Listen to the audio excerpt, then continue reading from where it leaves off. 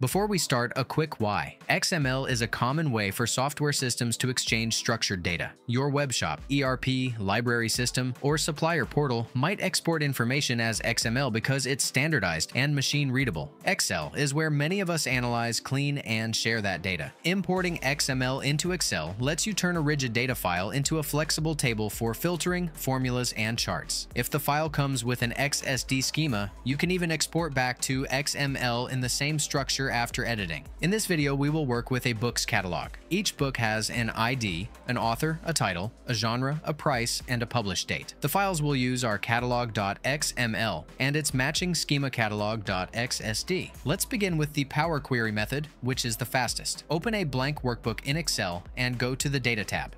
Choose Get Data, then From File, then From XML. Select the file called catalog.xml. Excel now opens a window called the Navigator. On the left, you will see a folder with the file name catalog.xml. Under that folder is a table called Book. You must click on Book to continue. Only then will the preview area on the right show the rows and columns from the XML file, and only then will the Load and Transform Data buttons at the bottom become active. If you don't select the table, those buttons stay grayed out and you cannot proceed. Once you have selected the book table, you can either click Load to send it straight to Excel, or Transform Data to make adjustments. Click Transform Data to check the columns. In Power Query, confirm that price is treated as a decimal number and published date is recognized as a proper date. If you see the ID column, keep it, because it is very useful for lookups later. When everything looks right, choose Close and Load. The books are now in Excel as a clean table, ready to analyze. Now let's look at XML Maps, which give you more control over the layout and allow you to export back to XML. Go back to the blank sheet, then enable the Developer tab if you don't already have it showing. Go to File, Options, Customize Ribbon, and turn on Developer. Go to the Developer tab and click Source. In the XML source pane, choose XML Maps, then add, select catalog.xsd, click Open, and then click OK.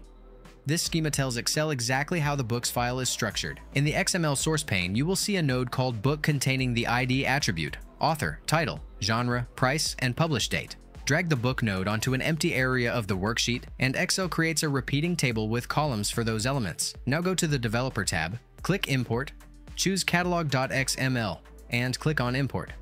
The books instantly fill the map table. The advantage of XML Maps is that you can export back to XML after editing. Make any changes you need directly in the map table. I just copy the whole table. Then go to the Developer tab and click Export. Excel opens a Save As window and asks where to put the new XML file. Choose a folder, confirm the file name, and click on Export.